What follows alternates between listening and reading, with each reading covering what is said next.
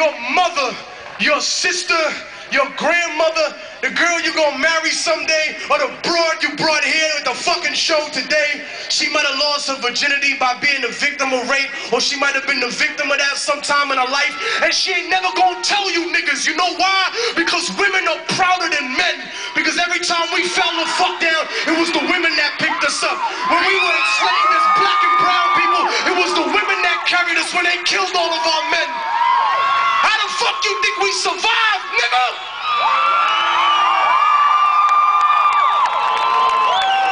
That's why I don't care whether you think you a gangbanger, whether you a real nigga in the street, whether you just got clout or hood.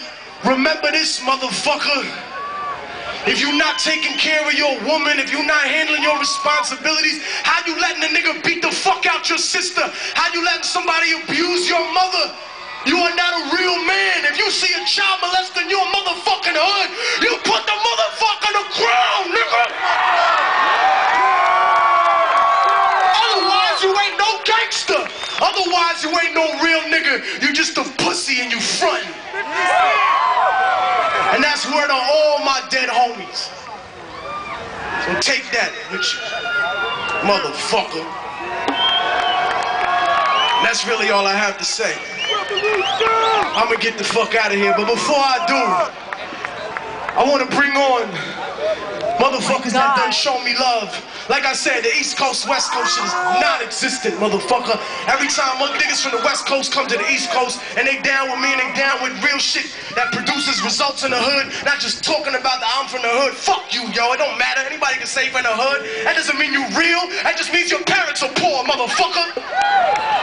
Being down with the hood, being hood, means that you're really making moves in your ghetto community. It means you take note of the sponsors of the people that talk badly about you. It don't matter if you march in the street with 1 million people, they can't hear you because you're not speaking their language. America's language is money. America's religion is capitalism. You find out who supports motherfuckers that make racist statements about Latinos. You find out who supports those institutions that make racist policies about African Americans in the workplace, and you start boycotting the fuck out of them. That's how you see results, motherfucker. But like I said, I bring all my peoples, East Coast to West Coast, to show love. When they out on my side, I show them love, and when I'm out here, they show me love. That's why I want to bring out my brother, my soldiers in arms. Make some motherfucking noise for the Psycho Road! Check. Yeah. Put your hands up. Put your hands up. Put your fucking hands up. Come on. Where my soldiers at? Where my soldiers at? Come on. Run around, down, place, slow down in the mix. Down to infinite showdown.